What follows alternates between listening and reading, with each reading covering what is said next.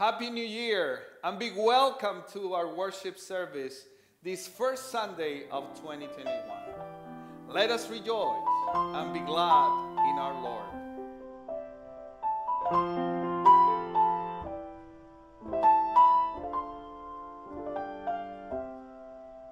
Just as the Magi traveled an unknown and at times dangerous journey as they followed the star to find the promised Messiah, so we too come this day, having traveled an unfamiliar journey these last several months.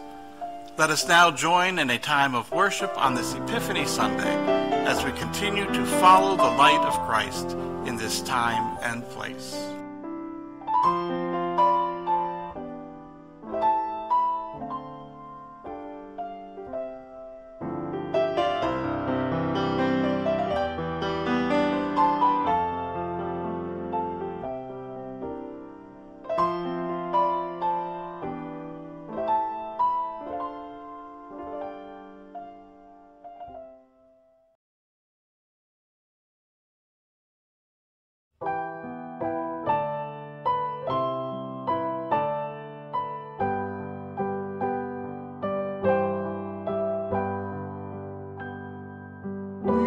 Three kings of Orient are, bearing gifts we traverse afar, field and fountain, moor and mountain, following yonder star. Oh, star of wonder, star of light, star with royal beauty bright, westward leading, still proceeding, guide us to thy perfect light. Glorious now, behold him arise, King and God in sacrifice. Alleluia, alleluia, sounds through the earth and skies.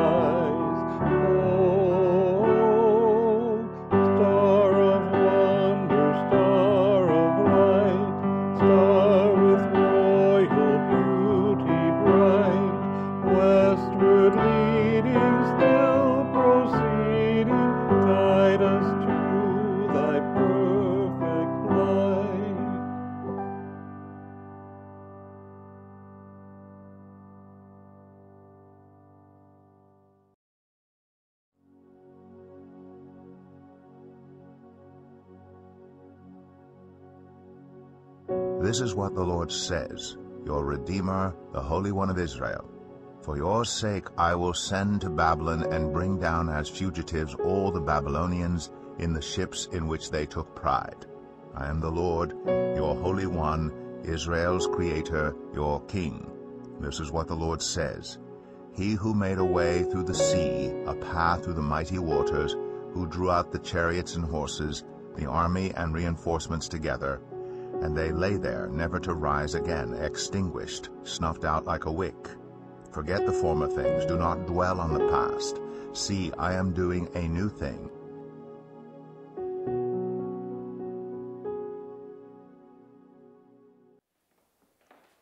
A writer begins writing a book with the expectation of a good ending. This ending usually is uncertain, because there are many chapters to write, many words to say, and many opinions to give.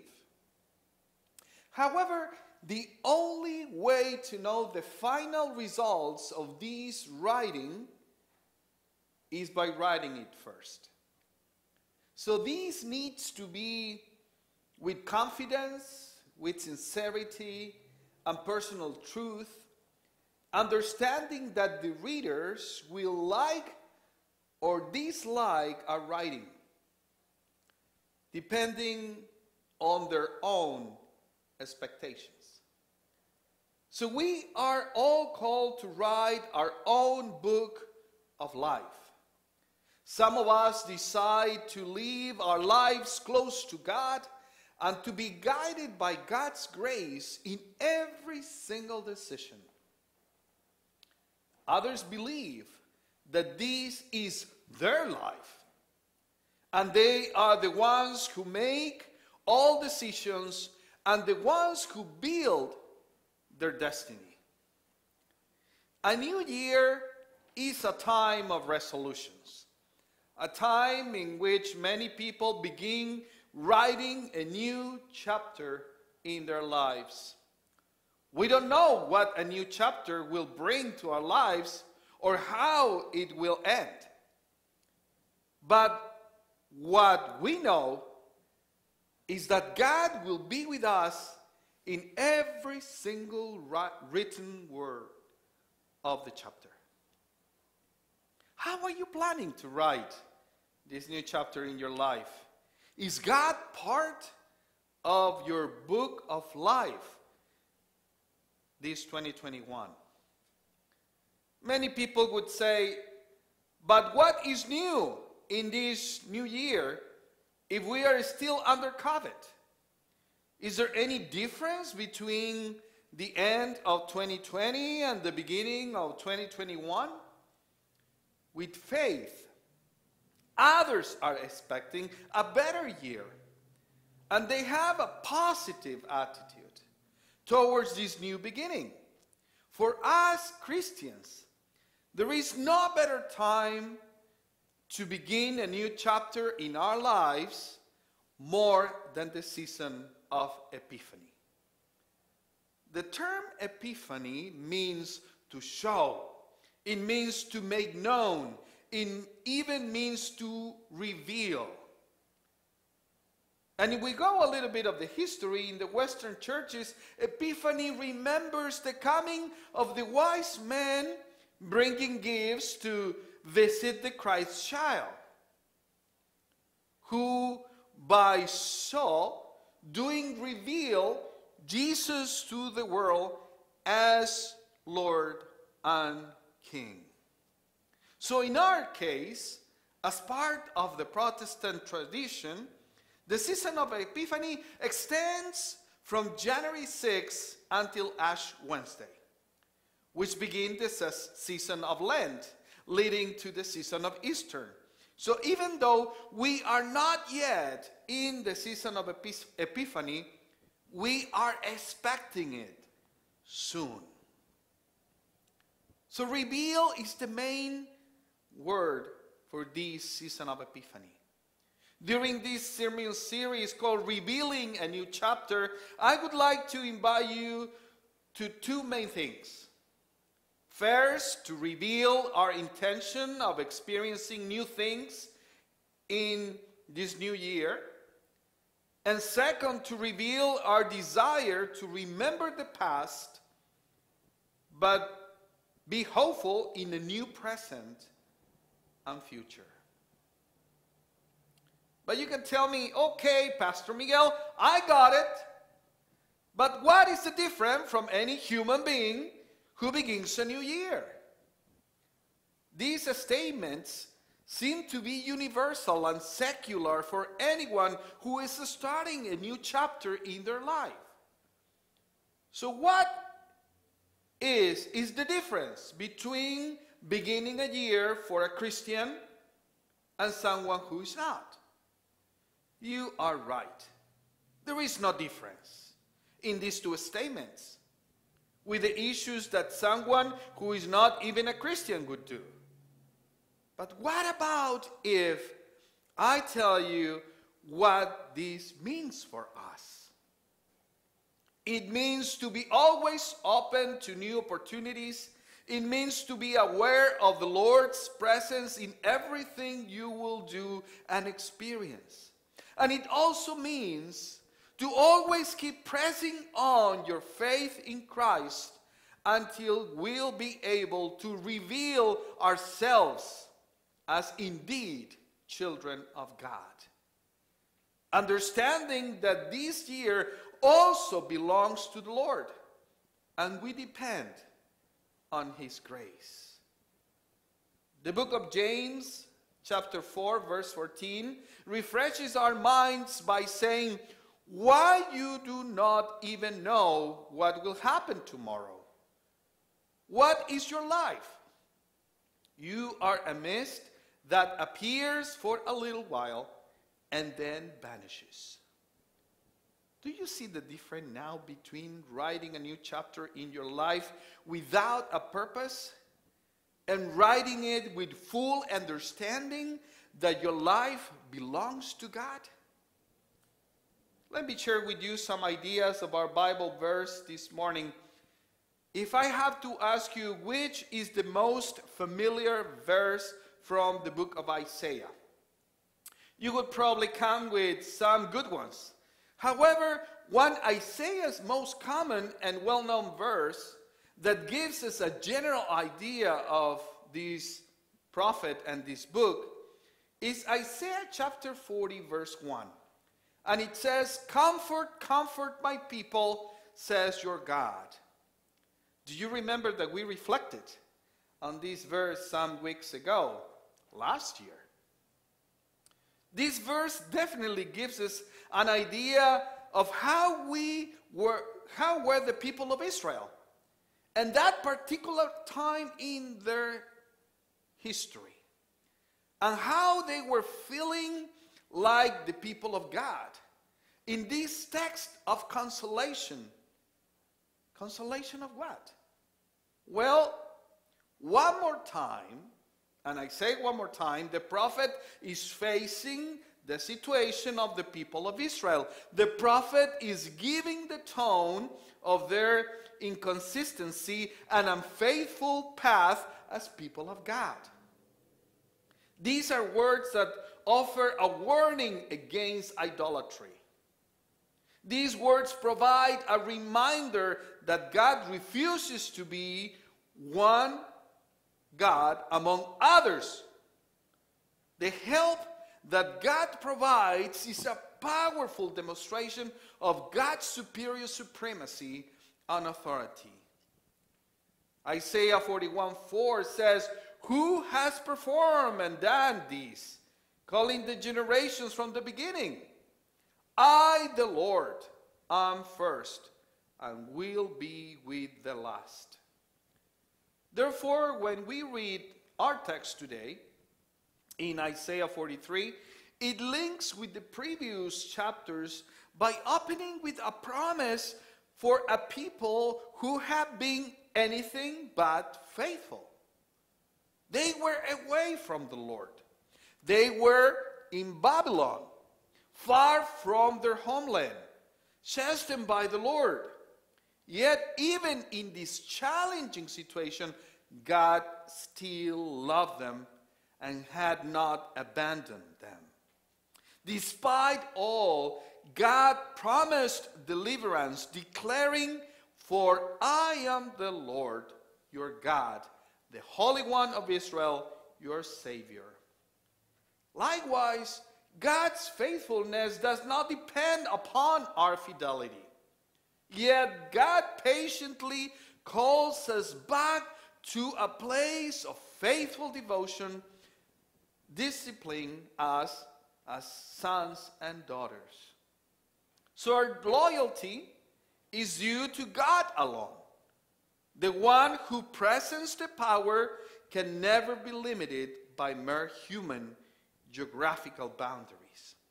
So this week's Bible text makes a strong affirmations about the attributes and character of God. And I would like to mention the three main characteristics of God today as part of God who is leading us to reveal a new chapter in our lives.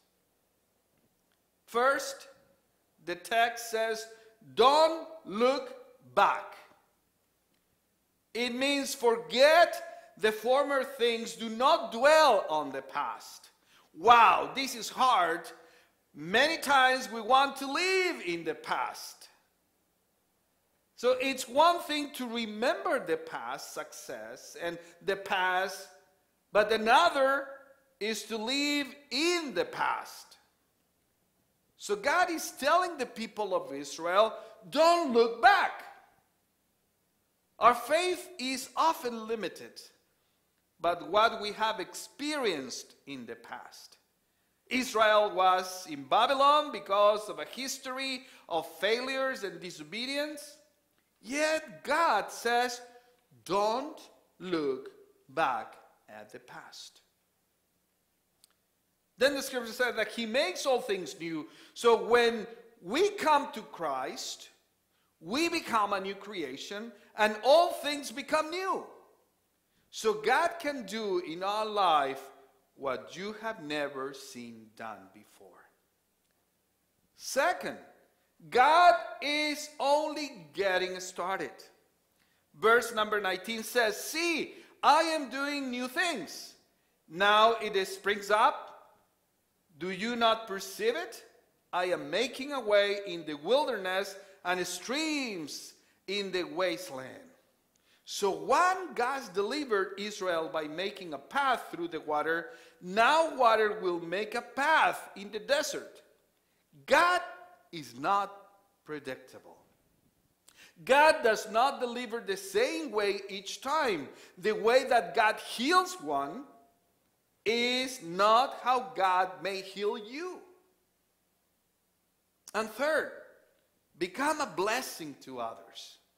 Verse number 20 and 21 says, the wild animals honor me, the jackals and the owls, because I provide water in the wilderness and a stream in the wasteland to give drink to my people, my chosen, the people I formed for myself, that they may proclaim my praise. So when we let God refresh and recreate our lives, we are also a blessing for others. And as a consequence of that creation and renewal, we can also praise God. So where does faith meet life? Here, through this text and in our lives. Friends, not because we are starting a new calendar year means that you need to create a new beginning. This is just a calendar. What is essential is to follow some steps. So let me share with you two main ones for me. The first step is quit making excuses. It is always too soon to quit. The Bible tells us to stop making excuses, admit when it's our fault, and get on with life.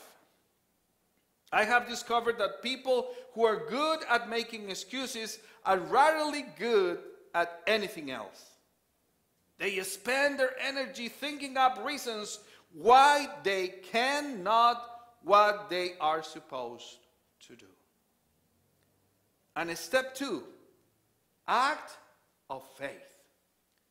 New beginnings come to those who step out in faith. To change anything in your life by the power of God takes a leap of faith.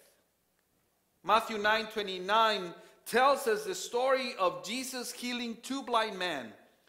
It says that Jesus touched their eyes, saying, according to your faith, let it be done to you.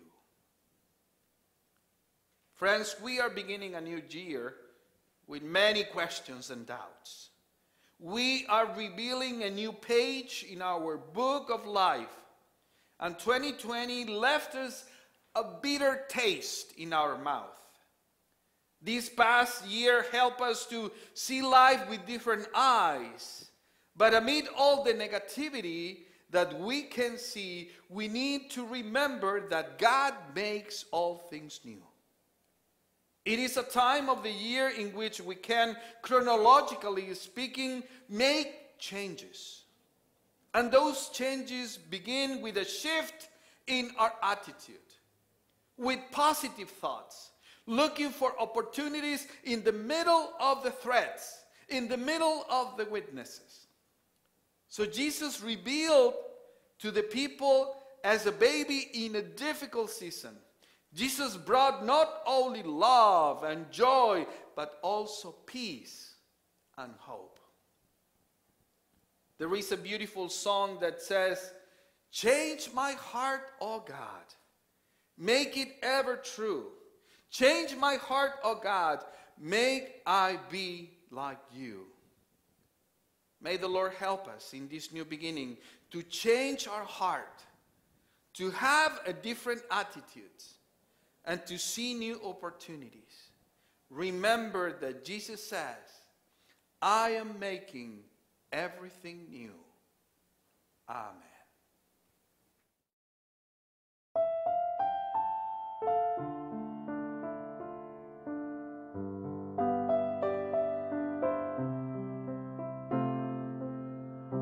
Change my heart, O God,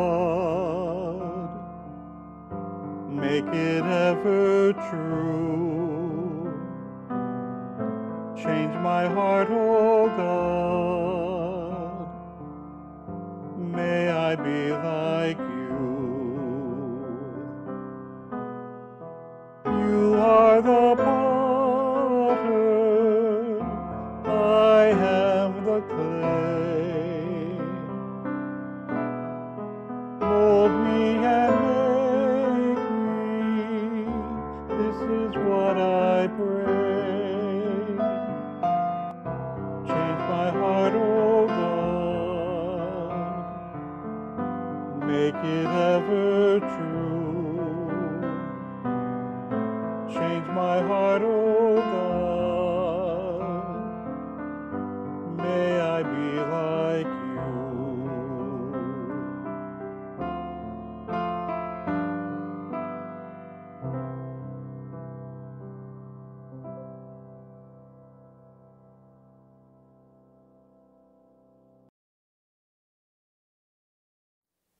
After being together, let us gather for this final benediction. Let us pray. God, you have invited us this first Sunday of 2021 to pray for a new beginning. So we ask, O Lord, that you can reveal in our hearts and in our minds what you have for us.